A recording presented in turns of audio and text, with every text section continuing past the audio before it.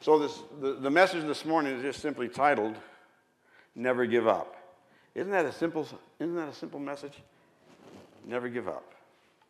There we go. We got it. And I better get this out. Got my glasses out. Got this out. Not rubbing up against my collar anymore. And it is on. Yeah. So before we begin, let's just bow our heads and talk to the Lord. Father, we come to you this morning thanking you for your many mercies to us. Thanking you for bringing us together. And I pray that your Holy Spirit will move upon each heart here. That we won't look at others, but we'll look at you as our source of salvation and joy. Use this message today to strengthen our hearts, that we may glory in your salvation. Always we ask in Jesus' name, amen. Now, anybody remember these type of bulletins?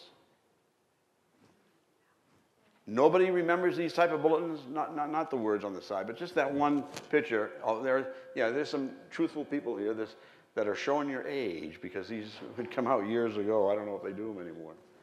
But this is a bulletin from Albert Lee, bulletin cover from Albert Lee, Minnesota.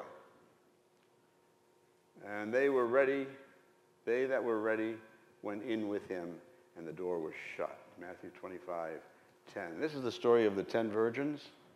This is the story of the 10 virgins. Y'all remember that story. 5 were sleeping and 5 were awake. Well, actually, they were all sleeping. 5 had oil and the other 5 didn't. This is what's on the inside of the bulletin. Can you read it? No? Good, I'll read it for you. Albert Lee, Seventh Adventist Church, Elder Wayne Gayton. Pastor, phone number, September 12, 1981. So this is some 40 years ago. 40 years ago.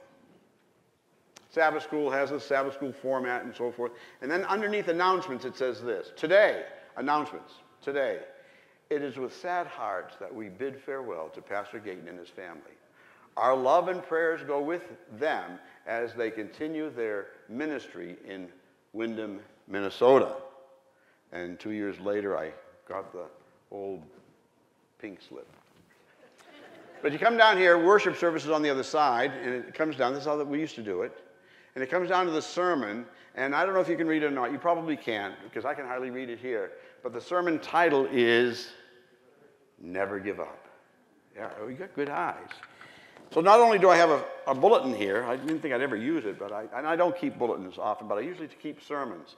And this is the sermon that I gave in Albert Lee on September 12, 1981.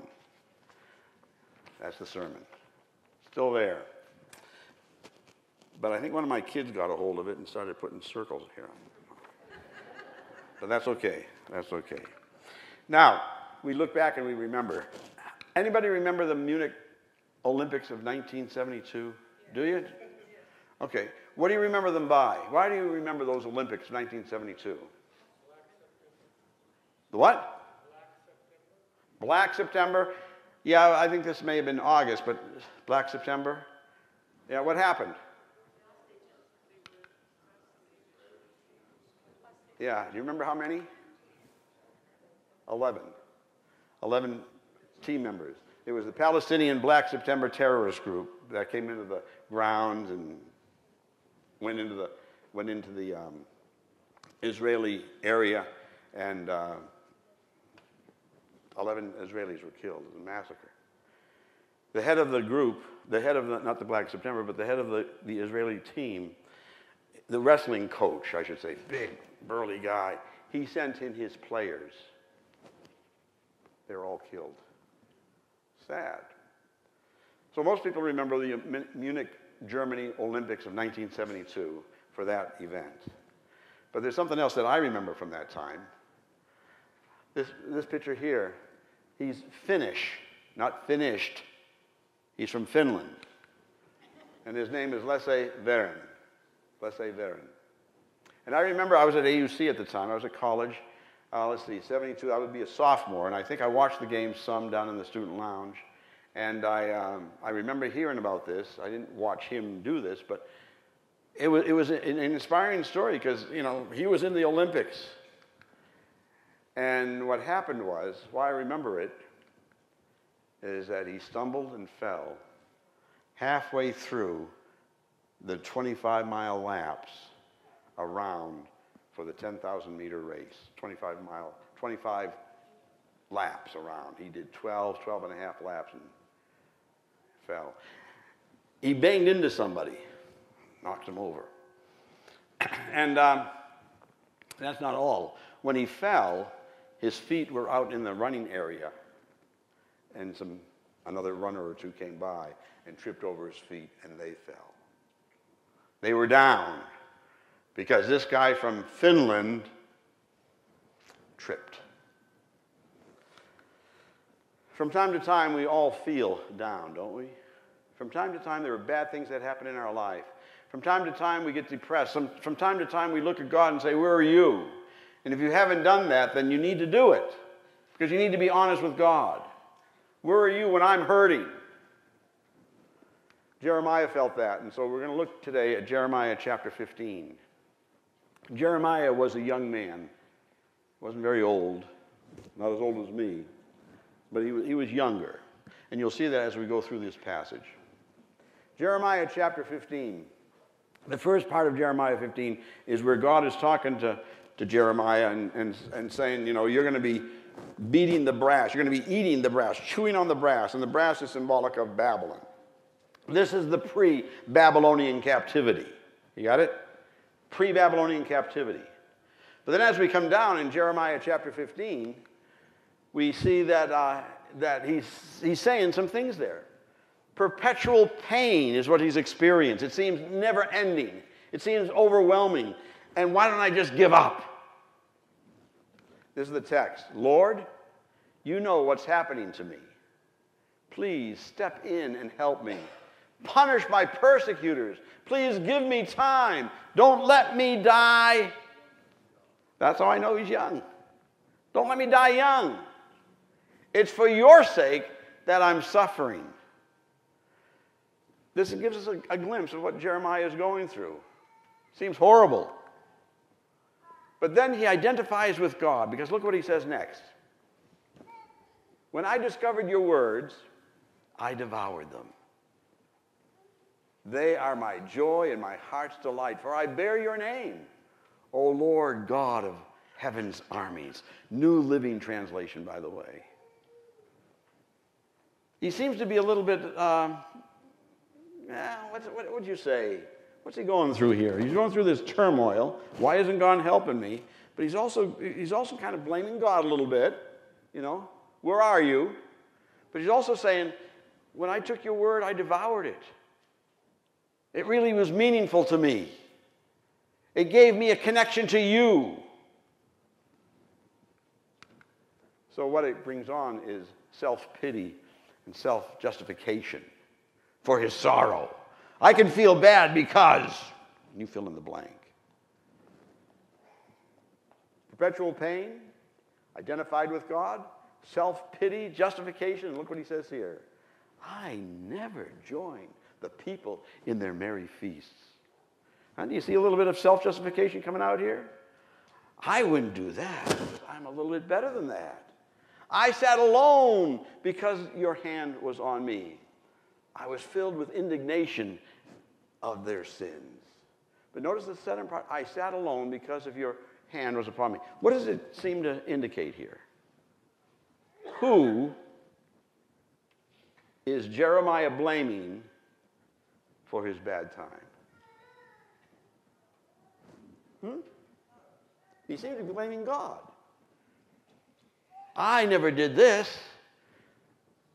Your hand was upon me. I was filled with indignation at their sins. Doesn't that sound like self-justification? Look at this next part. Why? That's the next question that he comes up with. So he's questioning God. He gives the question. Why then does my suffering continue? Why is my wound so incurable? Your help seems as uncertain as a seasonal brook. Do we have seasonal brooks around here? Like the Animas River? Springtime, the water just... Late summer, it's almost a trickle. That's what he means here. Like a spring that has gone dry. He's asking the age-old question that many of the prophets ask. Where are you when I hurt? where are you in my pain? So God answers him. We're going to read verse 19 and then verse 21, but then we're going to go and see the middle part of it. It'll all come together here. God says this to Jeremiah: if you return to me, I will return to you. Now, is there a condition here?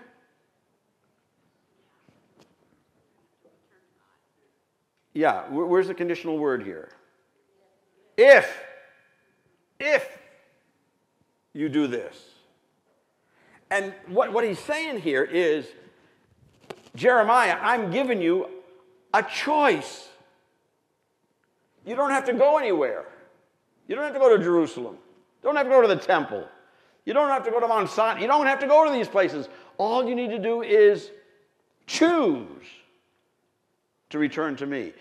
So what I'm seeing here, if we go back to these texts before, what we're seeing here is that God considers, when Jeremiah is talking like this, God considers Jeremiah to be alienated, pushed away. He's gone aside. He took himself out of God's presence. So Jeremiah says this, or God says this: if you return to me, I will restore you so you can continue to serve me.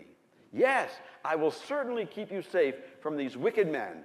I will rescue you from their cruel hands. I hope you brought a Bible. You know, we should come to church with Bibles.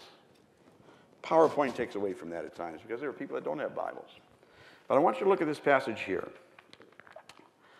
I like the Bible. I like Job. Now, you know Job's situation, right? He had problems like crazy. He had problems that seemed endless, seemed hopeless in his life. He sat and I talked about this. Didn't I give a sermon about this a couple of weeks ago? Yeah. Some people remember. I'll pay you later. He sat in a dump where the pots were broken, and he would take those pots and he would scrape his skin. That's what it says there in Job 1 and 2. I mean, he was miserable. He asked his wife, he said, his wife came up to him and said, he lost his children, he lost his fortune, and his wife came up to him and said, why don't you just curse God and die? Be done with it. Be over with it.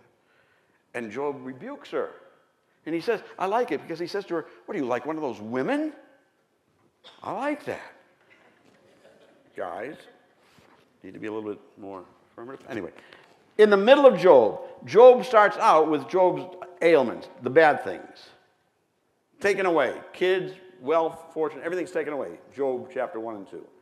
Job ends with everything given back and twice as much money. Twice as much income. But between Job 1 and Job 39, I think it is, comes Job chapter 19. And in the middle is where God puts the emphasis of who he is. In the middle, Job chapter 19. We're looking down here at verse 25. For I know that my Redeemer lives. You get it? Amen. And he shall stand at last on the earth. And after my skin is destroyed, this I know. Do you get the impact of what Job is saying here? After my skin is destroyed, after I am nothing but dust, this I know. An affirmation of faith, an affirmation of trust, an affirmation of confidence in the power, wisdom, love, and mercy of God. This I know. And what does he say? After my skin is destroyed, this I know, that in my flesh I shall see God, whom I shall see for myself, and my, what? Eyes shall behold, and not another.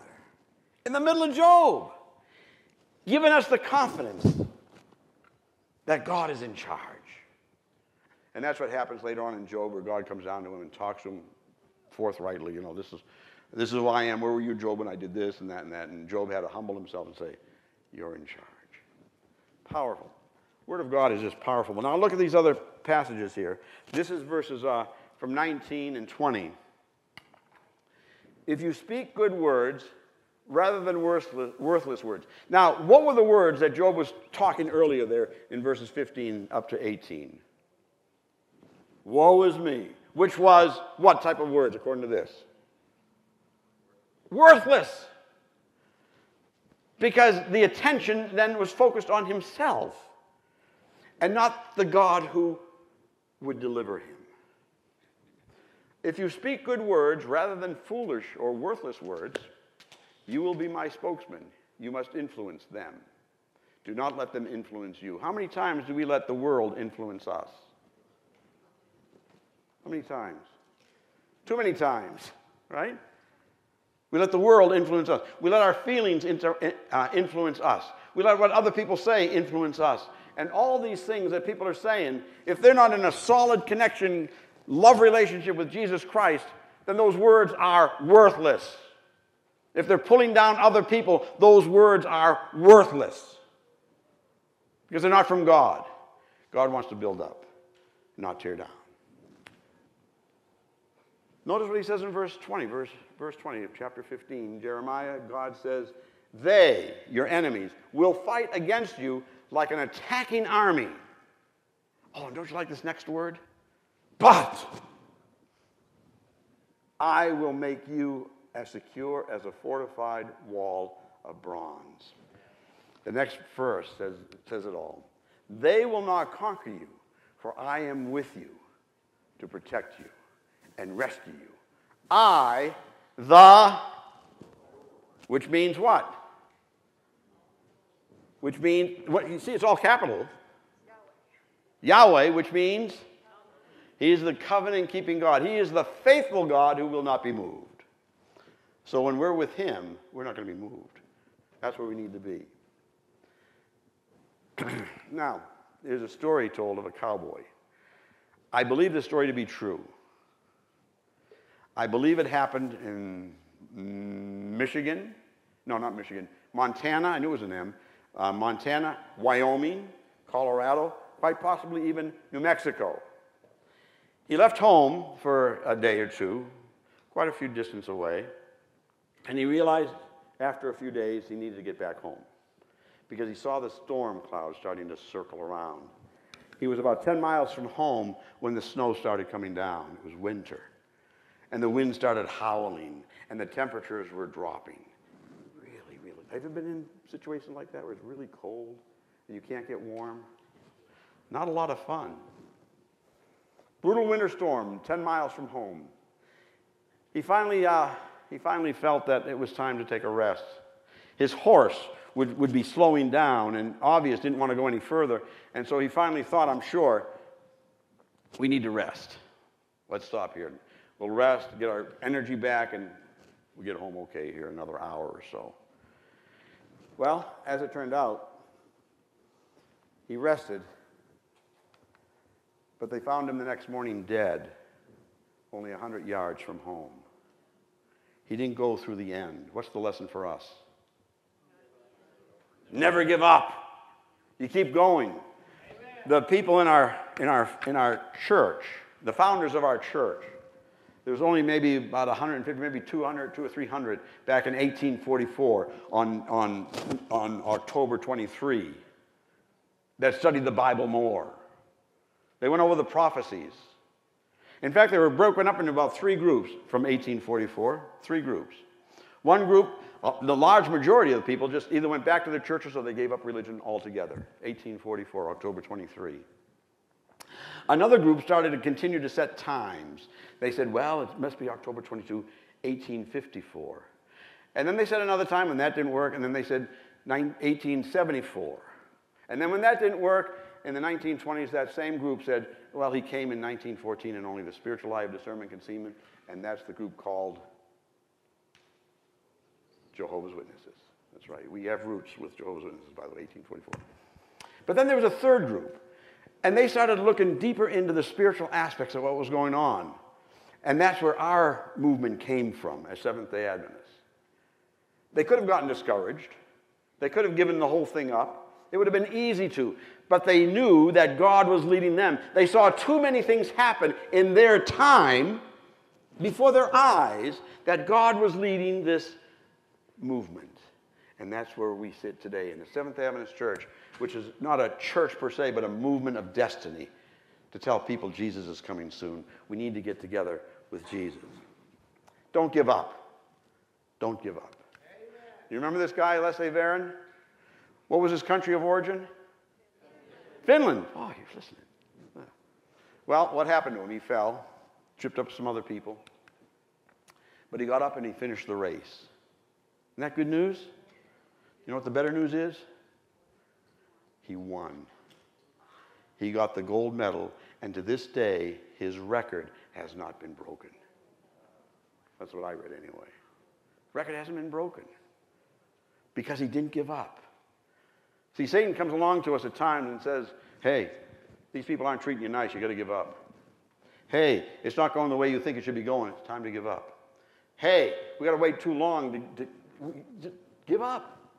Hey, you're not getting the acclamations, you're not getting the praise, you're not getting all the things that you were hoping for. Give up. You're too sick to be healed. Give up. Too many tragedies entering your life. Give up. Where's God? He's with you. He hasn't deserted you.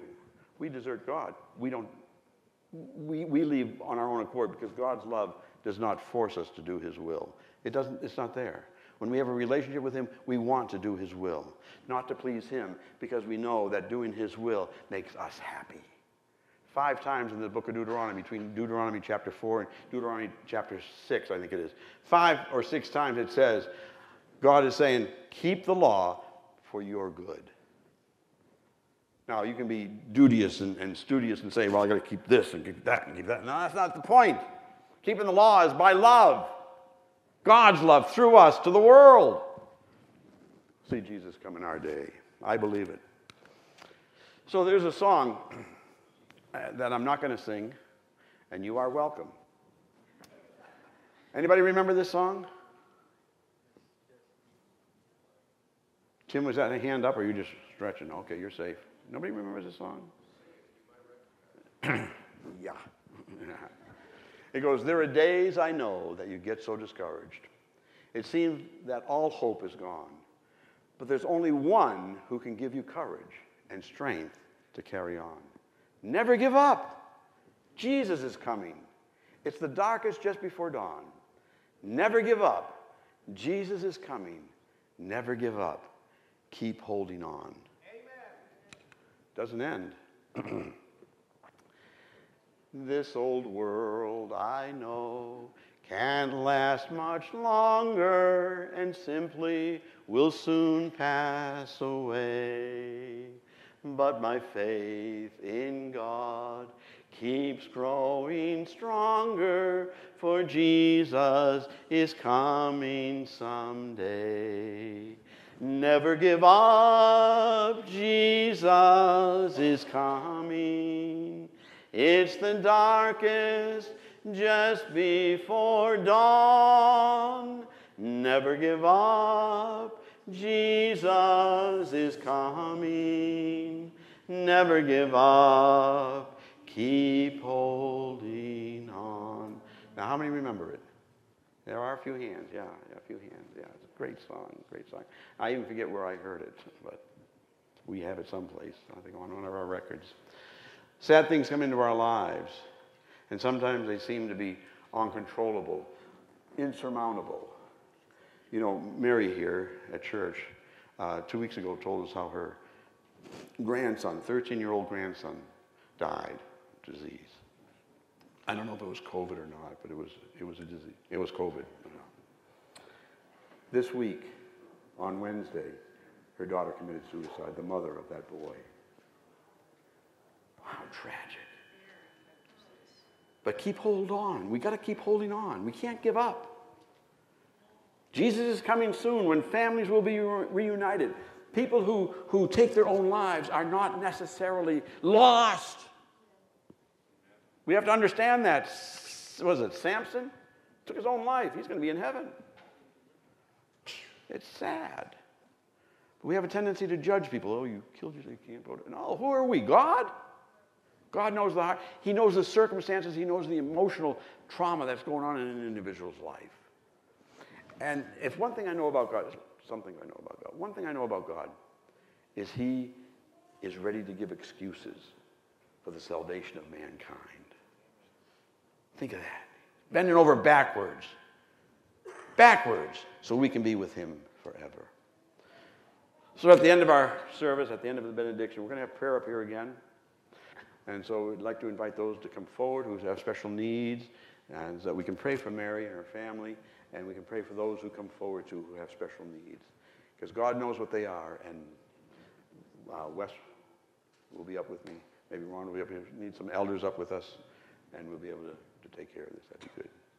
So with that, may God bless us and come to know him as our loving friend, because he invites us that we may allow him to fight our battles for his glory and for his kingdom.